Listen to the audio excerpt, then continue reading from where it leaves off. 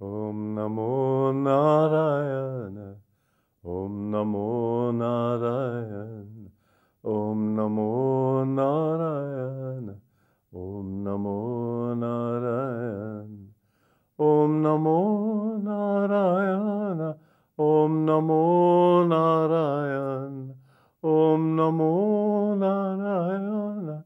Om Namo Narayana. Om Namo Narayana. Om Namo Narayana. Om Namo Narayana. Om Namo Narayana. Om Namo Narayana. Om Namo Narayana.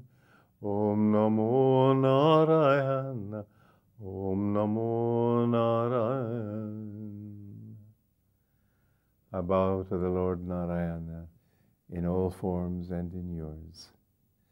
You probably know the story, let me repeat it, that when Ramanuja, the great saint, was initiated into this mantra, his guru said two things. He said, one, this will free anybody who utters it, and two, don't tell this to anyone.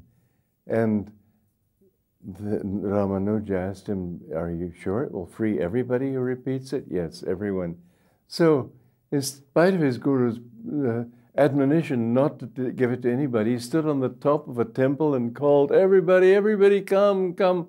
And he had a crowd of people all chanting, Om Namo Narayana, Om Namo Narayana. This is the greeting with which sannyasis traditionally greet one another.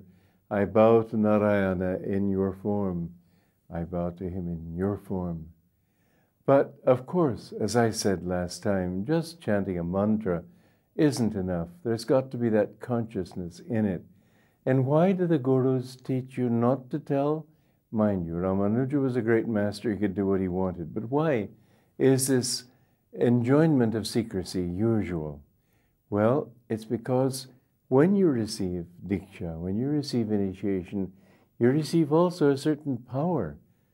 And with that power, you have to, like a germ, like a seed, you have to germinate it. You have to let it germinate by feeding it regularly with water and putting it out where the sun can strike the soil, and gradually it will grow up and become a little seedling and then a sapling. And then finally, when it's a tree, then it's strong enough to be able to have a deer come and rub their antlers against its trunk, and it doesn't get eaten or damaged by them.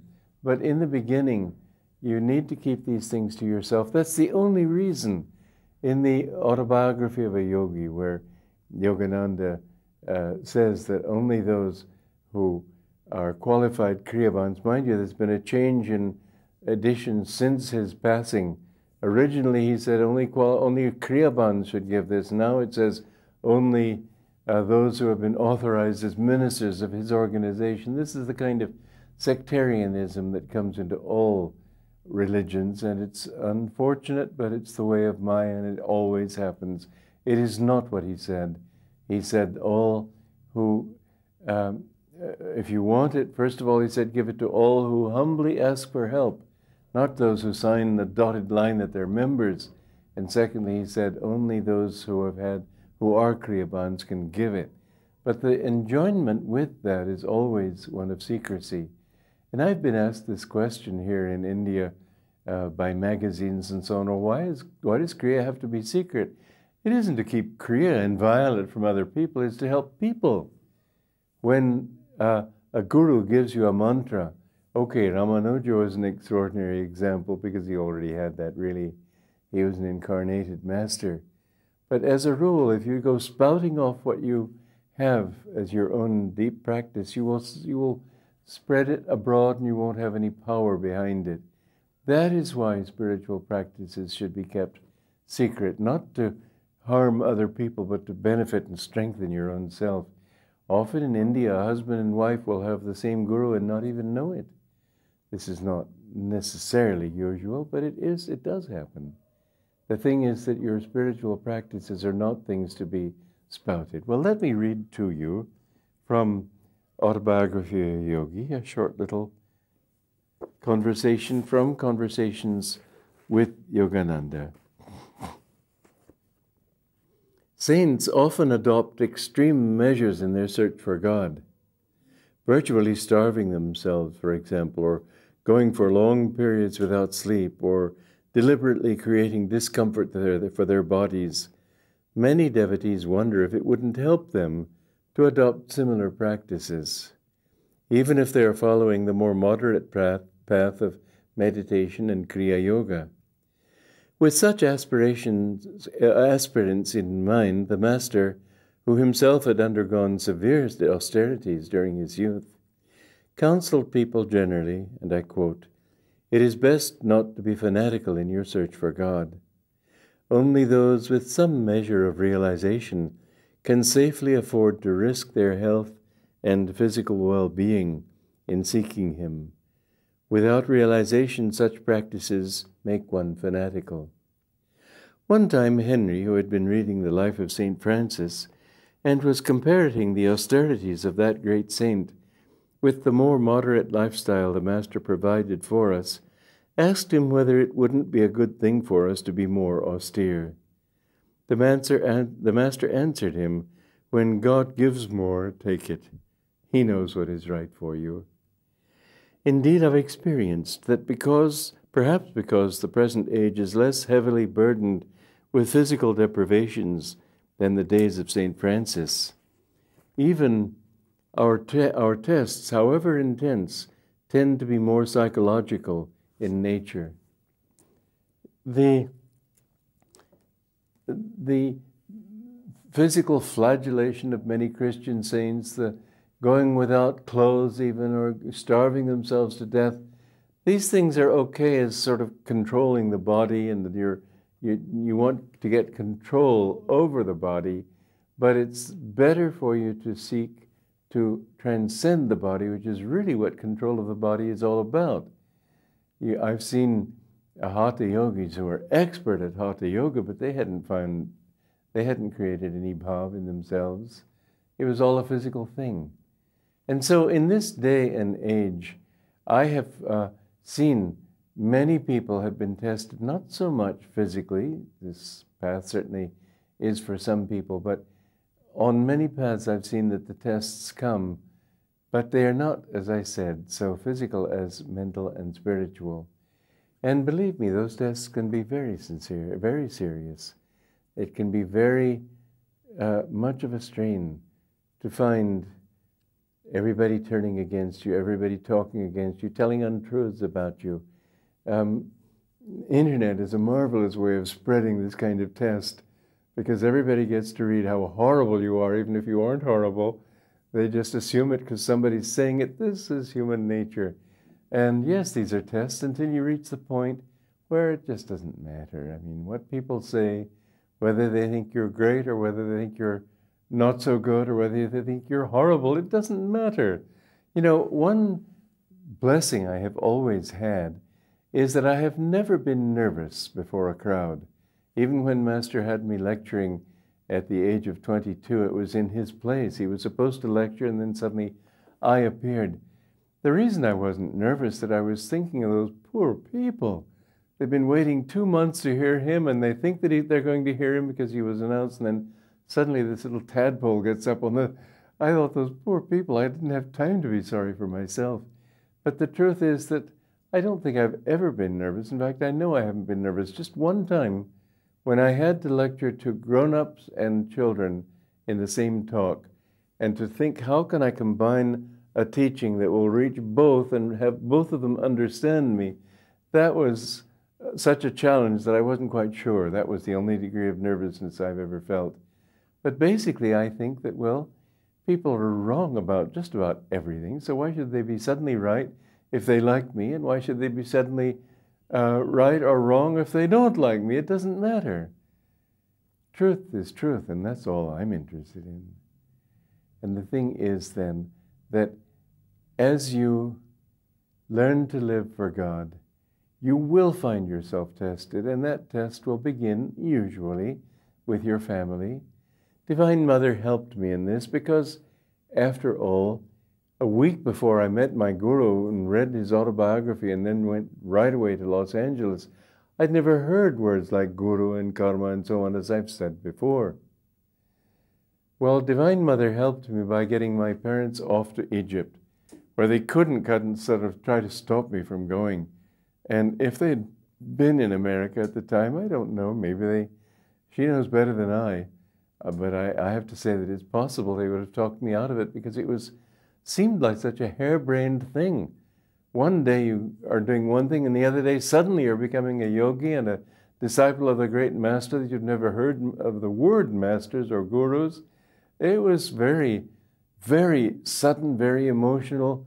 And usually when you make an emotional change in your life, then the next week it's different. But that commitment has been mine now for 56 years. I have never doubted for a moment this was my path and this was my guru. I knew it was a recognition, but my parents wouldn't have known, and they would have made it difficult for me. Thank God they weren't there then, should that have been the case, because I hadn't even met him yet. At any rate, usually people's first test is their parents, their family, trying to pull them down, trying to say, oh, what are you doing? Can't you serve God in the family? Why do you have to go and do something so strange? You know, everything that you do seems the norm, and everything other people do seems strange. So you get into an ashram, and you live with people who are living a spiritual life, and you begin to see that that's what seems normal. The people around you seem normal, and the others seem like strange fellows. I had a very difficult time writing a book of mine. It was first called Christ Sees in Modern Thought. Now it's called Out of the Labyrinth. But it was dealing with the modern philosophy of life, of meaninglessness, that everything is just accidental. There's no meaning, there's no God. It's all just happenstance. And I had been living with the Vedanta philosophy and the teachings of my guru, and I knew that this was just nonsense. And I wanted to write a book to show that it was not valid. But you know, it wasn't easy, because I had to go into the camp of the enemy and learn their philosophy, work with the facts they were working with, if I was going to be able to answer them on their terms. I could easily answer them on my terms. You're a bunch of stupid fools. That wouldn't have done them any good. I could have said, this is nonsense. That wouldn't have helped them. It would have had a few people in my camp nodding their heads and smiling, but that's not enough. I wanted to try to convert the people who were really skeptics, atheists, that kind of people who had been fed all this kind of philosophy and believed it. So the only way I could do it was to go into that camp. It seemed like a very different world, a very foreign world. But you know, we live in so many different worlds. And when you travel as much as I have, you see that there are different worlds everywhere. And yet, everybody basically is the same. You could go to a planet where everything is paradise. Everything is beautiful. The thing, as I said before, the only thing wrong with it would be, what? That you would be there. You are the cause of all your troubles, and you take those troubles with you until you've gotten rid of your ego, or at least reach the point where your ego is sattvic enough to think of other people and not thinking of mine, all mine. Oh, this is beautiful. I'm enjoying it. I remember one time climbing Mount Waterman with a friend of mine in Southern California, and it was a really one of those magical moments that you experience in life sometimes. The sun was setting in the west, and it was casting a golden glow in a sort of mist in the valleys. I suppose it was probably the famous Los Angeles smog. And looking toward the east, the full moon was rising, and there was this beautiful blue haze in the valleys behind us. And there was just this hush over nature, so beautiful that you could almost feel it, except my friend said, if only I could feel it like this with my hands. And that was the trouble. You still, even in that beauty, you still think about the ants crawling over your knees, and you're getting hungry for dinner, and you're feeling a little uncomfortable because the pine cones are too hard, and there's always something to keep you moving. I remember one time at the Lake Shrine in Pacific Palisades when somebody gave this beautiful property to my guru, and we were helping to get it set up. And there were these little gnats that kept coming into your eyes and ears and nose and sort of ruining your ability to really enjoy it. And I turned to Master, I said, look, here God has given us such a beautiful place. Why does he have to spoil it for us with these gnats? And he smiled, he said, that is God's way of keeping you always moving toward him. You see, there's always something. There's always some reason to realize that you haven't made it yet. You've just gotten up a little rise. You know how when you climb a mountain, you go up, then you have to go down into a valley, and you go a little bit higher, then down, and so on. So life will keep taking you up and down. It'll have to take you through tests, even though you're well dedicated to the spiritual path. Those are the things you need to worry about. Physical austerities don't mean that much.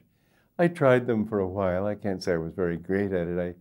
I took more and more cold showers until finally I took my entire shower in the cold. It was in January when there's snow on the ground, and I was cold for weeks afterwards. It took me that long to overcome this inward shivering. But that's not the way to get there anyway, because even if I had reached the point where I was tough and nothing bothered me, would that make me pure in heart? That's what it's really all about. You must become pure in heart by giving all your desires to God. You must become pure in heart by no matter how people treat you. If they treat you well, if they treat you badly, and when they do treat you well, watch out. There's something around the next corner. Life will go on treating you up and down, shaking you like a rag doll.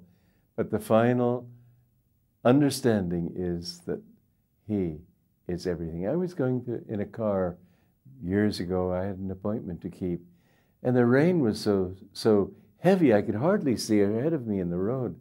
I suddenly thought, well, if I can't have good weather outside, I'll create good weather inside. And this song came to me, Joy in the Heavens, and I actually wrote it while I was driving. We'll sing it to you now. Joy to you.